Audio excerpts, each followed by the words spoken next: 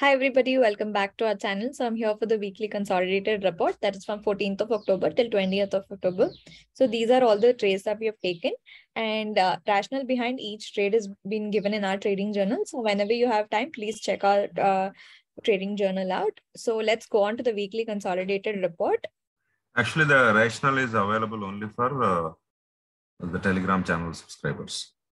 Yes. So we'll leave a link in the description below where you can go and access this. So please do that.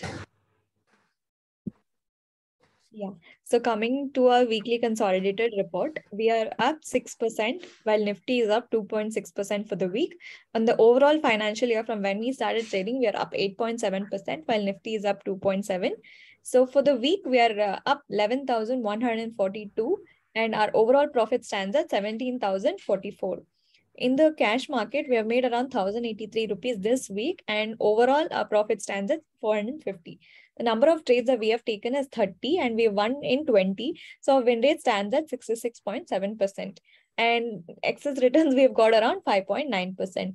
So coming to the overall month we are up 8.7%, and while Nifty is up 2.7%. So the metrics have very less data to calculate to make it meaningful. So we'll, as and when our weeks get added, we will keep you updated on all the other metrics. We require about minimum of 12 weeks for them to be meaningful. Otherwise, they are meaningless. Yes. So you will get all the data from 12th week onwards. So yeah, that is all for today, guys. Do check our trading journal in the link that is posted in the description below.